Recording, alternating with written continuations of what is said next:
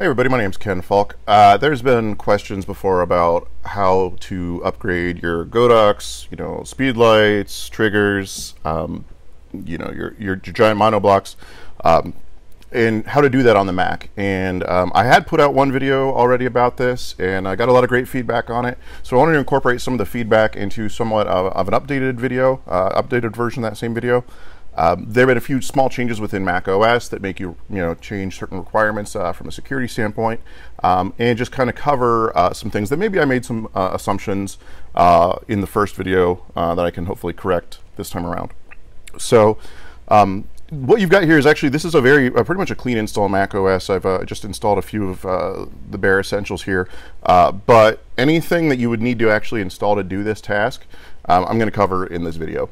So first things first, you want to go to Godox.com and go to their firmware download page to download copies of both, the Godox G1 updater or the Godox G2 updater, depending upon which piece of Godox gear it is you're looking to update.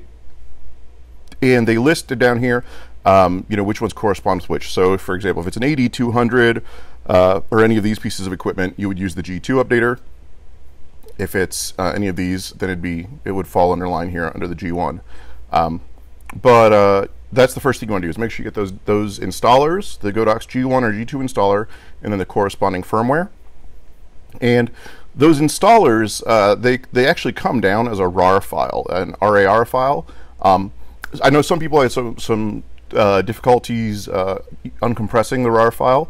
The best, easiest way to do that is to use Keka. I'm a big fan of Keka. Just go to kekeosx.com, and here you can download the Keka compressor, decompressor archiver tool. And to install that, just go into your downloads folder, which is where Safari will save it natively. Double click that to mount that DMG file. And then this will just be as simple as dragging that into our applications folder, very similar to any other macOS installation for like any other similar software. So once we've got that installed, all we would need to do is come here to applications, or if you want, you can use the dashboard, version of this. Open Keka. It's going to prompt you to say, are you sure you want to do this? Go ahead and choose OK. For general, options here, we can choose perform automatic action, where it'll actually detect whatever is the default answer, or whatever is the default action. That's fine. I would actually just close this, and then what I would do here is just go back to your downloads folder, drag this RAR file on top of Keka, and you'll see there that will go ahead and make that'll actually extract this both of these RAR files into separate little folders. And then once you got those, you can safely delete those RAR files behind you. You're good to go, and you can actually close out your Keka installer and clean this up here. That point, we're now done with Keka. We don't need it. You could actually uninstall it if you want. I like to keep it around. I just think it's actually a very handy, very easy to use compression utility for stuff like that, for gzip or RAR, Win, stuff like that. So our next step then is we need to actually download Oracle VirtualBox. So from virtualbox.org, you'll just click on OS 10 hosts, and when you do that, it's going to initiate, create this download for you here. You can see it's a pretty quick download. It's only going to take me a little bit of time here. I'm a pretty speedy connection, but I've actually already got this downloaded. So I'll just double click the VirtualBox 5.2 DMG file here. This one's installation is where some people were getting hung up on the last video. So it actually requires some elevated privileges. So you just double click this virtualbox.package. It's going to prompt to say, the computer needs to run some, needs to check and make sure that it's okay to run this. Go ahead and hit continue, and go continue, hit install. And at this point, if you've got one of the fancy schmancy new Macs that's got the Touch ID, you can use your Touch ID. Otherwise, it might prompt for your administrator password. But either way, you have to give it a go ahead here to actually perform the VirtualBox installation. And we'll allow this to run. And here you can see this is where people were getting hung up here. So this is new as of a recent update to either VirtualBox or to macOS High Sierra. We need to go into the security preferences and tell it that it's okay for Oracle to run a system extension. And this is a vital, important part here. And you can see if we click on that open button, it's going to take us straight here and say system software was blocked from loading. Go ahead and set that to allow. Come back and we will choose keep, and we actually just need to launch that installer a second time. When we run it through though this time, however, because we've given the system permission to run that one time, now when it tries to run through and make that same attempt, it's actually going to work okay. And now you can see we have a successful installation of the software. At this point, if you want, you can move this to the trash. You don't need to keep it. That's up to you. I'm going to go ahead and unmount that. So that allows us to install the actual VirtualBox platform.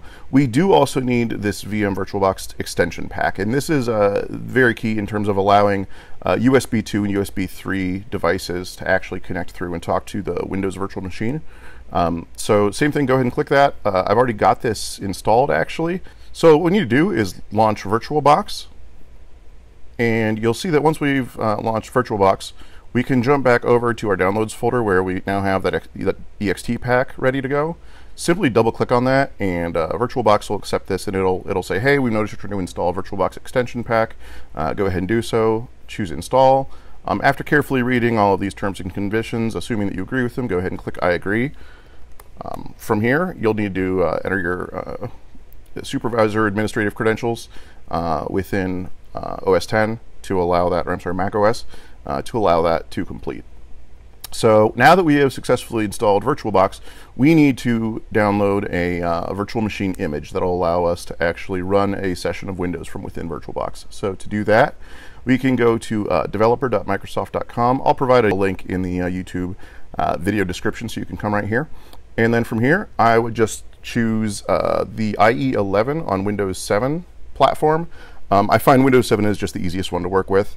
For platform, make sure you select VirtualBox and then choose download zip. You can see here, this is a very large download. This one, actually comes in at about just over 5 gigs. I've went ahead and pre-downloaded that so we can save everyone from having to watch that. And once again, depending upon the way you've got your macOS configured, it might automatically extract that zip. That's fine. There's nothing wrong with that. What you'll see happens, though, is as soon as we are done extracting this zip, it's going to give us a new, it's actually a template for a virtual machine. So it's going to give us this .ova file here, which is an open virtualization archive file. And you'll see here, once this is done on archiving, we have got a new folder here labeled IE11-Win7. So all you need to do is double click on that new file that's in here. It's the one that's the IE11-Win7-OVF, and it's already pre-configured with a lot of information about what this system is going to look like. So, is it going to be Windows, how many CPUs, how much RAM do you want to allocate to it, all these things. All of these default values that are here are completely fine. So go ahead and just click import, and as you do this, you're going to see it's going to actually begin importing this virtual disk image and creating a new virtual machine for you. So this is, this might be pretty time consuming, so I will go ahead and skip forward at this point in the video to save everybody some time. Okay, excellent. It is done importing this virtual machine, and so now you can see here we've got a Windows 7 box here, and there are a few settings changes that we're going to make right now. First thing we need to do is come over here to storage and actually add an optical disk drive. So to do that, we just come down here, click on this little add disk button here, add optical drive. We can choose leave empty for now. We're going to use this once we're inside the guest operating system to install some special drivers. And then come over here, click on ports, click on USB. We definitely need to enable the USB controller, and then specifically we want to select USB 2 EHCI controller. Select that, then click OK. And then once we've done that, we can power on our virtual machine by clicking that start button. And now for devices, I'm going to go to Insert Guest Editions CD Image. And when I do that, it's going to say, okay, do we want to run this? Go ahead and choose yes. And this just allows us to install necessary drivers, things that will allow USB bus to work, important things like that.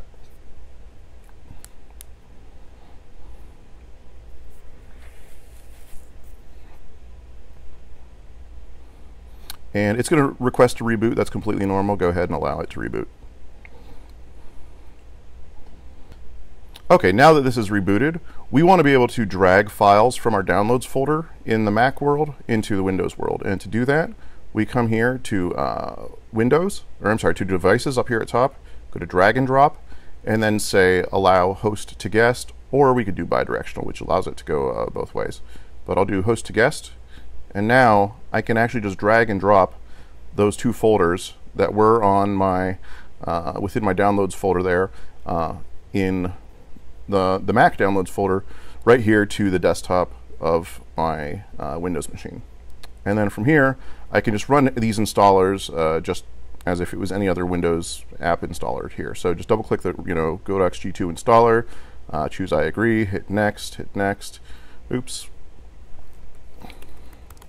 Go ahead and put in my name, next, and allow finish. It's completely natural after that finishes. It's going to prompt to install device driver. Go ahead and choose yes. That's completely fine. Choose finish.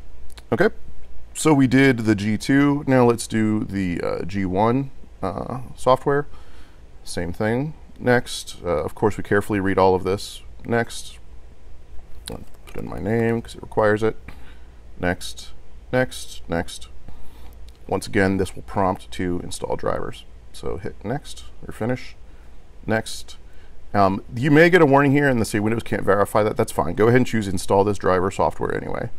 Normally that's typically not going to be a good idea, but in this particular case we know it's so. I just like to keep all the Godox firmware in my Dropbox folder here. It's just handy. As an example, I'm going to update a TT685F.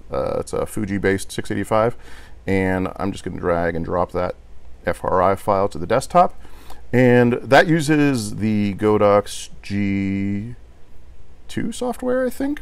Actually, hold on. Not sure if that one uses the G2 or the G1. Yep, uses G1. Okay, great. We want to allow USB access to allow for it to talk to our actual Godox product here. So to do that, I just come here, click on this USB icon right here, choose ATMEL USB Godox, and that will actually, it's kind of more or less, it just plugs in the Godox device into the system. Once we've done that, we can hit the Godox G1, select file, and browse this to that FRI file. And when we hit connect, you'll see that we successfully connected. We can hit upgrade, and when we hit upgrade, that's going to actually erase the old firmware and then rewrite it with the new updated firmware. Hit disconnect and exit. And now if we pull up our TT685, look at the firmware version on it, it will reflect that it is that version 1.1. And you simply repeat this process for any of the Godox devices. So looks like I've got here, this is actually a Nikon X1T trigger. So just to show you how this one would be done, I'm going to actually unscrew this, and take out the batteries, because of course, once again, we don't want any power source running into this. And here, it's just got a rubber gasket on the side that if you have fingernails, super handy for getting into. I'm struggling a little bit here. Suppose you could use the battery door hinge. There we go. And once that's open, just plug in this micro USB port. And in this case, this is a Nikon trigger. So you'll come here to X1T, and it would be the XT1N. Looks like version 24 is the newest one that I've got. So you do that, and once again, just drag and drop that over here to the desktop. The XT1 triggers do use the G1 updater, so launch the G1, X1TN. We can see it's matching product. I do need to, plug this in. Same thing here. So it'll be the ATMEL DUF Godox. You can do that. It's going to install the device driver. It searches Windows Update, but you can actually skip that by just clicking on Skip Obtain Device Driver. It'll give you a warning of, are you sure that's what you want to do? That's fine. The Godox USB driver that it installed at the time of the install for the G1, you can see here that allows it to successfully communicate with it. So same thing here, just hit the upgrade button and we'll get an erase success, a write success, and an upgrade success. So from there I'll hit disconnect and exit. And basically it's the exact same process for any of your Godox tools that you have, be it the Godox X Pro triggers, the 8200s, the 8600s. But really it's just you need to make sure that you install the G1, the G2 properly here in the guest OS, and then just make sure that under devices, USB, that you do have that checked, whichever that device is. And they'll pop up with different names. It typically does say something about Godox though. Whatever it is, it might be a different series of letters before it, but it'll say Godox. But that's basically it. So if you have any questions, feel free to like or comment, comment on the video. I'll try to do my best to be as responsive and get back to you on there, or catch up with me on Facebook, Twitter, however you want to get a hold of me. But yeah, I just want to let you know it's not impossible, and these are all completely free utilities, no charge for any of these. So good luck and have a good time shooting. Thanks everyone.